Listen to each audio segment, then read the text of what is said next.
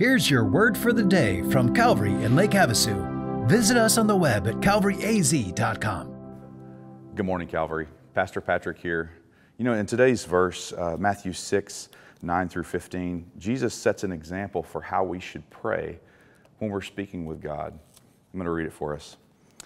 Pray then like this: Our Father in heaven, hallowed be your name. Your kingdom come, your will be done on earth as it is in heaven. Give us this day our daily bread, and forgive us our debts as we have also forgiven our debtors.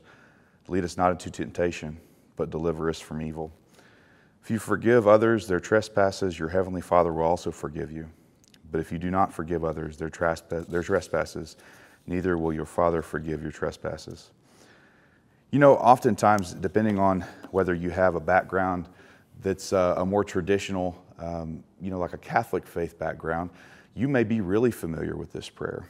You know, me, I heard this prayer growing up over and over, and I often thought that this was something that we needed to memorize as Christians. But in actuality, Jesus just uses this as a framework for how we should pray when we talk to God. You see, it tells us where our focus should be when we pray. He says, Our Father in heaven, hallowed be your name. God, you're great, you're mighty, and you deserve our respect. Then he says, Your kingdom come and your will be done on earth as it is in heaven. Notice that we didn't open this prayer asking God for something. You see, how often do we go to God in prayer with our requests and our wants and our needs and our desires, when really the focus that Jesus puts on is, God, you're incredible, you're great, and my priority is to see your will come to pass, not what I want. And I think that speaks a lot as to what Jesus says we ought to live, is we need to be more focused on what God wants rather than what we want.